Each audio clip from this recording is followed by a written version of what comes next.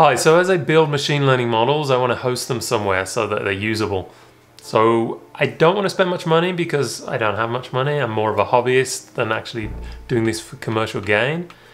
But machine learning models are pretty big. The machine learning model I worked on most recently that I wanted to host was ResNet 152, which is a 152 layer model, and it takes about a gigabyte to host that. And so hosting a gigabyte in memory in the cloud or anywhere else is going to cost money. With AWS, it's basically going to cost around 34 US cents per hour.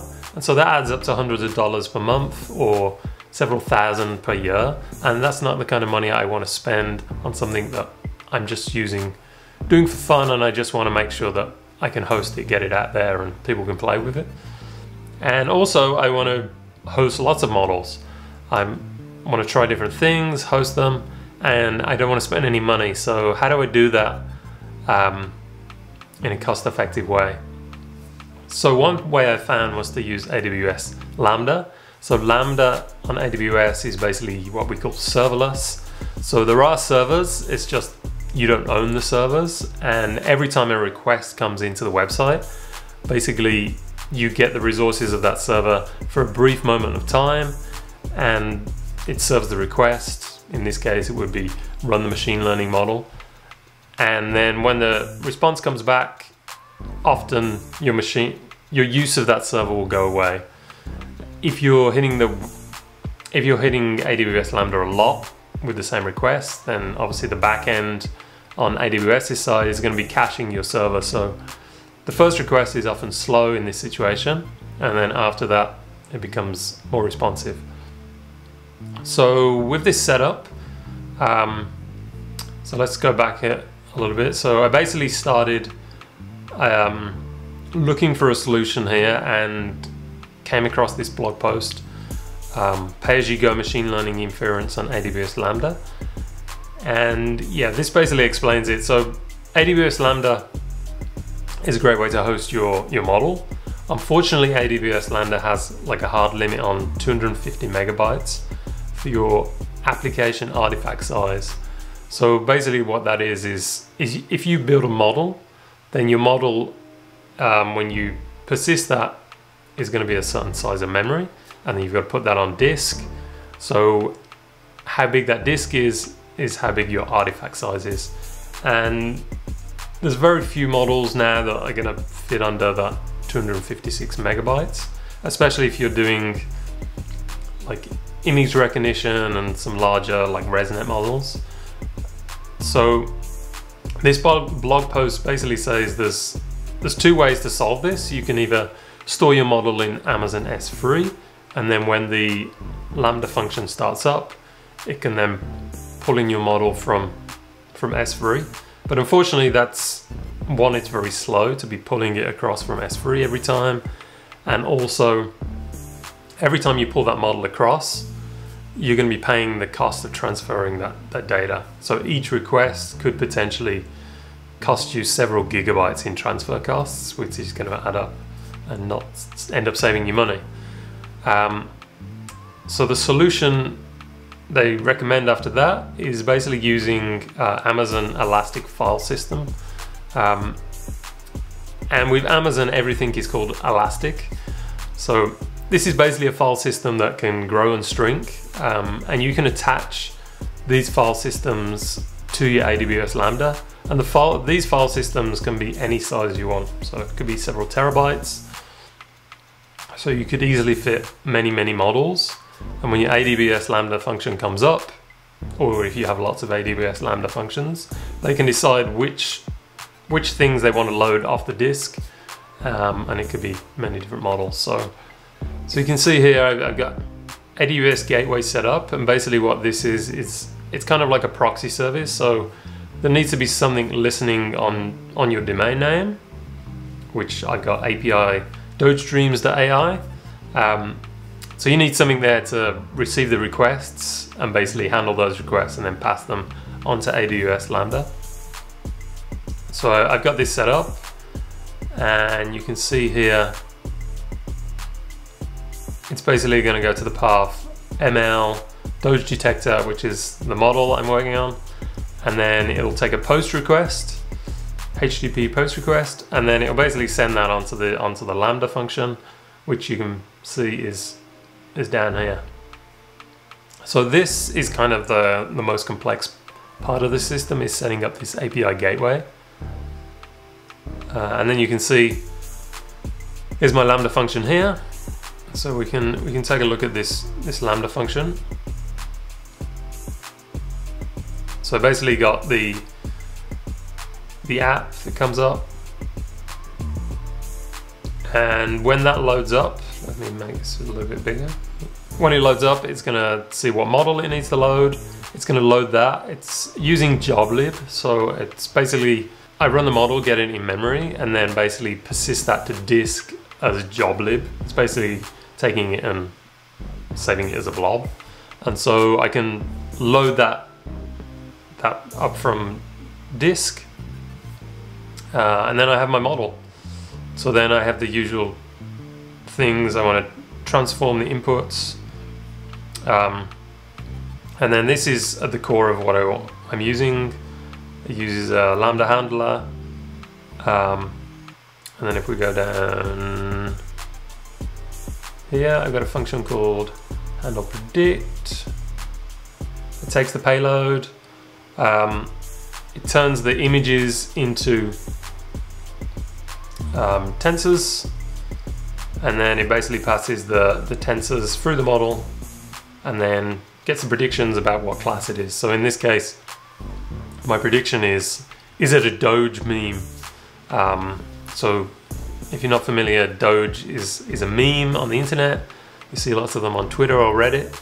And so I've basically taken these memes and I'm trying to detect, is this a Doge meme or is this not a Doge meme? I deploy that on AWS Lambda. I got my API gateway.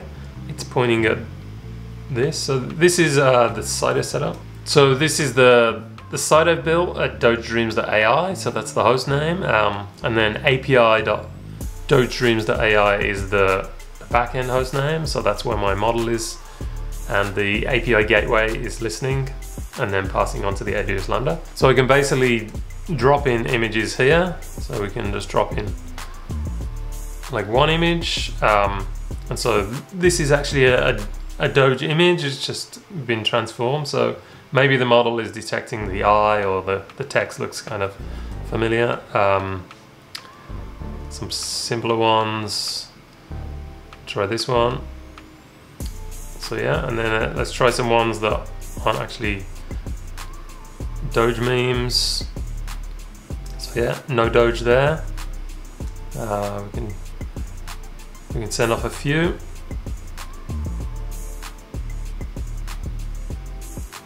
So yeah, this one, it doesn't think this is a Doge meme. It's a picture of a dog. It's kind of close to a Doge meme. No Doge there, but it thinks this one is a Doge meme. We got some pictures of dingoes. So when I was building the model at first, I found dingoes were quite commonly detected as Doge memes. So that's basically me hosting a model. And so let's talk about some of the downsides to this. So one of the downsides is that, so that's basically me hosting a model, but what are some of the downsides to this? So one of the downsides is that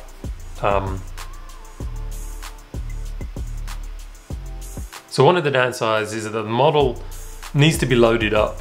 And the way AWS Lambda works is that if I'm not sending a request to it, then there's nothing on AWS Lambda, so which is good because I'm not paying for it.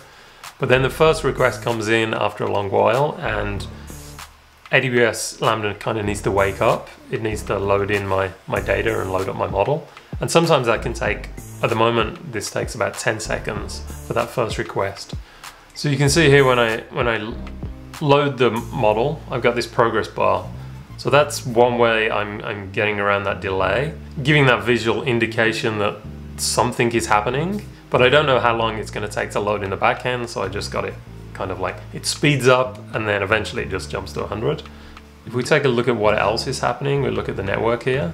So when I reload this page, one of the requests you're going to see is this wake request.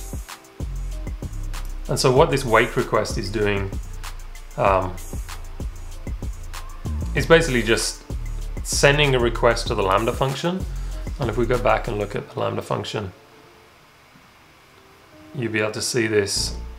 So all it's doing is very simply calling this handle wake, and it's returning woke equals true, which you can see there in that response, woke equals true.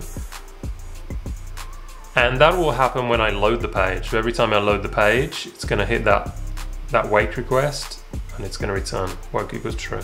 So you can see that happens pretty quickly.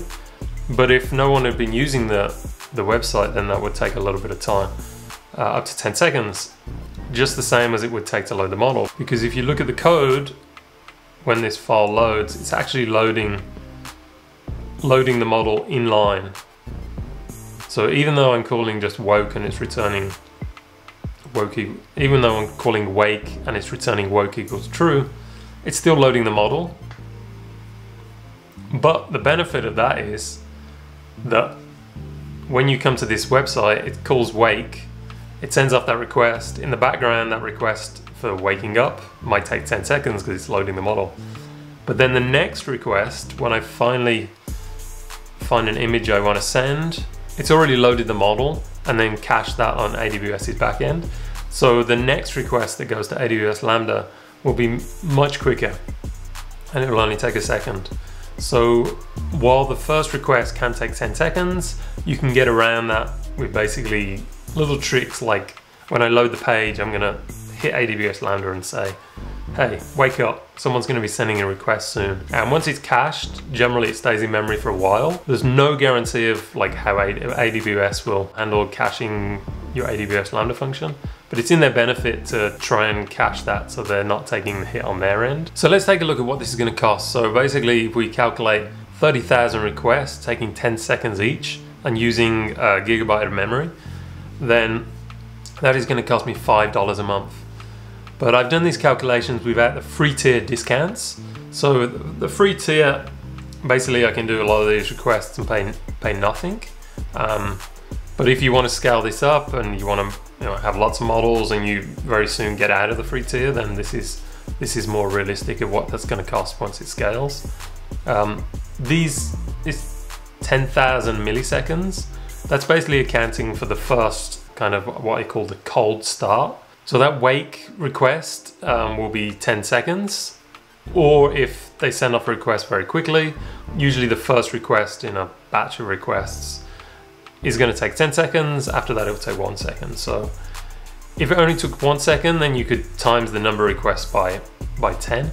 It's pretty cost effective. I'm using a 1 gigabyte here for my model, but you could use up to 10 gigabytes. The downside of using bigger and bigger models is that loading off the disk into memory, that first request is gonna take longer and longer. So if my 1 gigabyte model takes 10 seconds, maybe a 2 gigabyte model would take 20 seconds. I haven't tested it to see if that is linear. And as you get into like 20 seconds, 30 seconds, that kind of wake up function kind of breaks down a little bit, because it's unlikely that someone will come to your website and they'll be just doing nothing for 20, 30 seconds. 10 seconds, that's understandable, that they come to the website, they need to figure out what they're doing, and then they need to take a picture or upload a picture.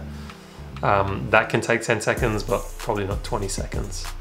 So that is probably the biggest downside as you get into bigger models. We can have a look at my billing.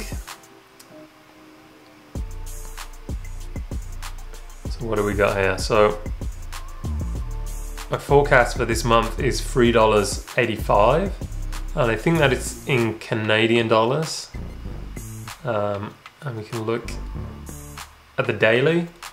So per day, spending 5 cents. So I'm spending 5 cents on AWS. That is including this API gateway setup, AWS Lambda, Route 53. I'm also using it for email.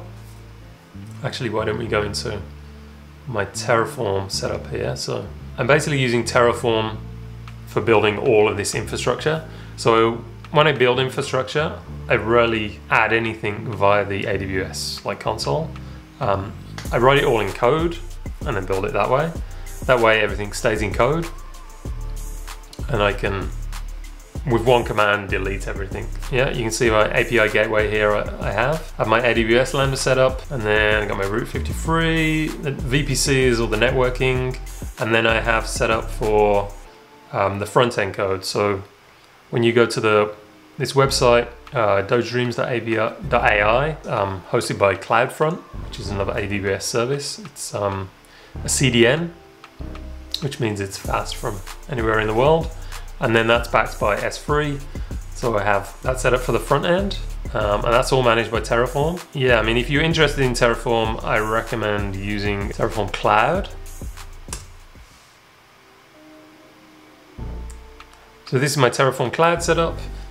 Basically, it points at my GitHub. On my GitHub here, I have this repo that I had here in IntelliJ. Basically, Terraform Cloud watches all of these directories, and if it sees something that's changed, it'll run a job, and then it will build that, it will deploy AWS infrastructure. So my Lambda function in this directory changed, so I added a debug environment variable. It built and deployed that onto AWS Lambda, and then API Gateway said, okay, I need to make a deployment for this. So then it triggered that, and then basically you can come in here and click. You can see the plan about what it's going to change. I won't get into this in this, but if you're interested more in Terraform Cloud, then I can recommend it. I'm using a free account here, so this is costing me nothing. The biggest costs I have is if I fire up an EC2 instance. My process, if I update the model, is basically fire up an Amazon EC2 machine, go onto that machine, attach the EFS volume, install dependencies, install the code, run a script that's going to build the model and persist the model as a job lib, and put it on the EFS volume, so that the code from the AWS Lambda can load that job lib, and then start serving requests. That process of getting the job lib and the libraries and all the dependencies on the EFS volume, it's still a manual process for me. I haven't figured out a quick way to do that. And just generally, this whole process is like very complex.